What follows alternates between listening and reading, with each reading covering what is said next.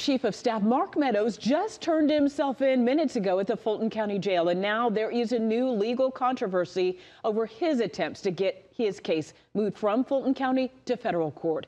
The Fulton County DA's office will hold a hearing on Monday to examine that effort, and Georgia Secretary of State Brad Raffensperger has been subpoenaed to testify. Meadows is among the 19 defendants charged in the state racketeering case. Well, this morning, Meadows agreed to a $100,000 bond.